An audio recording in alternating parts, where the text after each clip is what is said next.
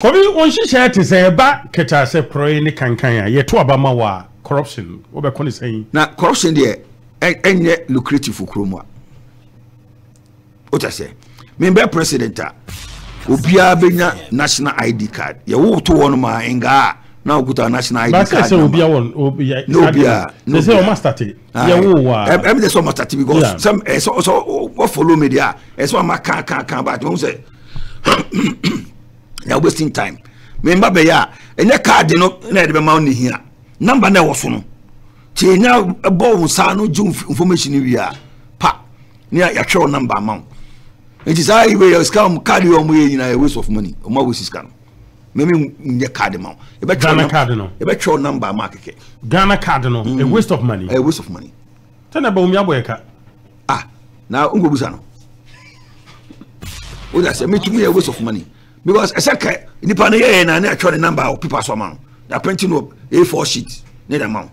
But also Ghana I believe in photographics. But some picture na e dey aba no ehun hia. Dey hia ye a number na wo so no. Unique code no. Exactly. E ti okuba bia na ka board number na ka ye boy na ye hun bakura ni deal. So it nyame adon be president we will draw on that the number, the uniqueness of the number. Now if you be also be address they are linking the two together. If you be our address, they say most of address will be improved because address in one no should be a better. But if you address say Kasapa FM. Oh, that be medical more. Oh, go even pa. What I need to. Oh, be a to me no shit. Now they no going to so do born no show no be show. Obey the upon no do what crack no do ako. Tell no dey in cafe. Oh, that say me to my address. Obi be amati.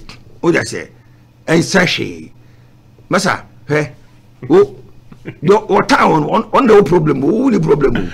Bobby, Kasa Prime can prevent it. So, behind a card, no, a proper address, nailing the two together. You didn't be out in Nipa way. It's a son of baby business for Ghana Hanum. This is a number. Okay. I feel so obey you said, oh, yeah, you Hanuma.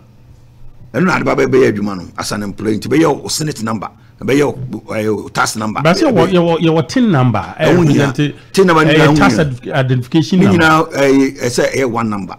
Into Senate number, no number in a say back a Ghana card number. So, not a fair no. Yes, I will be a company's winning number. The same Ghana card number, but relating to the company. Now, a Juma way and Hanamono.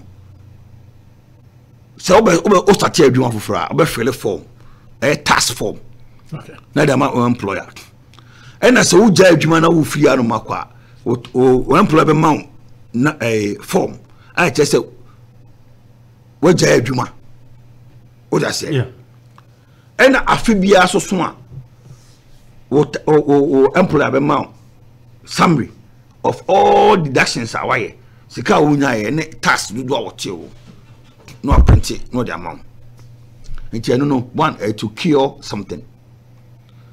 A do on Moswa and what you know will be a filing a task. And to file a task, said you will be an idea for baby. Okay. Only other income, Nina so declare. And to be declared our income, Nina, not a file of task. Now, appropriate task as a Wuchano. Why then? Which you say, which be a task at it, be a to more. Dodo na ya tia brosono. A buying by refund usikama. We must tax refund. So also tier less than what you're supposed to pay there. Then you have to find money and pay. The canal they are buying. So na company be also be filing a tax. Now, yes, I never need in area. When you are filing your tax, I will declare your assets and then your liabilities. Okay. It's a bit of net worth. It's ubia organa bia when you're 18 years and above compulsory. We are filing a tax. Then we have accountants and tax preparers, you know, almost in the Juma day. Because they do all of their own years and go for money, they don't prepare tax amount. The best idea, even will be a sicao. A woman years will be better politician and some will declare an asset. Because every year they will declare asset. Until a basana will be able to know everybody's worth. When declare. When you repent your tax return, when declare assets, now so see can be goofy when declare not just say chronosika exactly. But as it stands now, if this early on, Emma and go for Timuki Puska, and I say, Semena Bessa Bokronoa, some of me a Jumao, a buy a Jumum, but I know you many a show. Now, maybe it's kind of our room. So I just say, but so be a declaring asset and we best go for more a day. Because when there's a big jump in your income, you bet me a police records now. I didn't know what you mean now.